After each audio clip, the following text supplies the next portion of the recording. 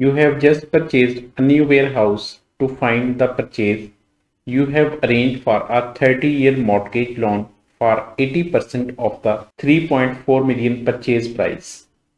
The monthly payment on this loan will be 16,500.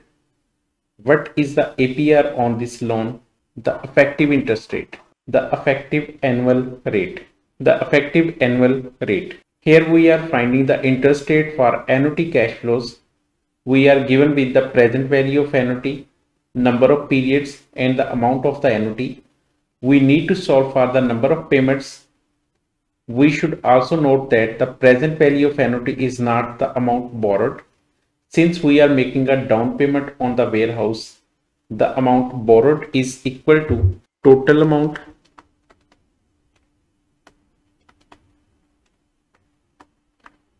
$3.4 million, percentage of loan that is 80%, and amount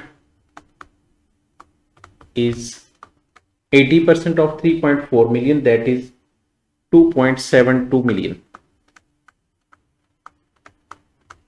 and number of years is 30. Cash flows are 16,500 and monthly payments.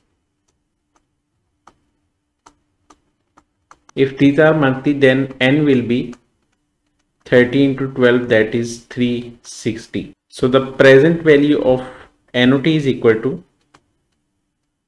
cash flow into 1 over I minus 1 over I into 1 plus I raised to power n, that is equal to 2.72 million. 1 divided by interest rate minus 1 over interest rate into 1 plus I raised to power 360. Unfortunately, this equation cannot be solved to find the interest rate using algebra. However, we can use the IRR formula to calculate the APR, and the IRR is equal to IL plus IH minus IL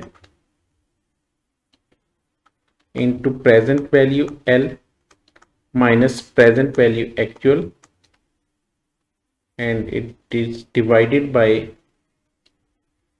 present value L minus present value H. IL is the lower interest rate and IH is a higher interest rate.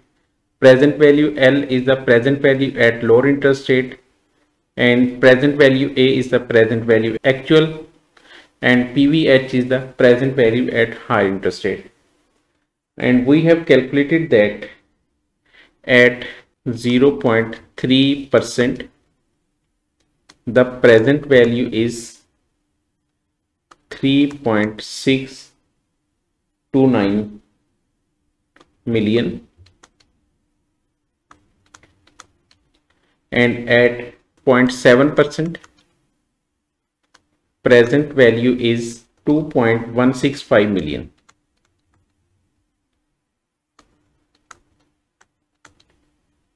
This will be IL, IH, present value L, present value H, present value higher, and present value actual is 2.72 million, that is amount borrowed. And according to IRR, the answer is 0.003 plus 0.007 minus 0.003 into 3.629 million minus 2.72 million and divided by 3.629 minus 2.165 815 million, and the IRR is equal to 0.0051, and APR will be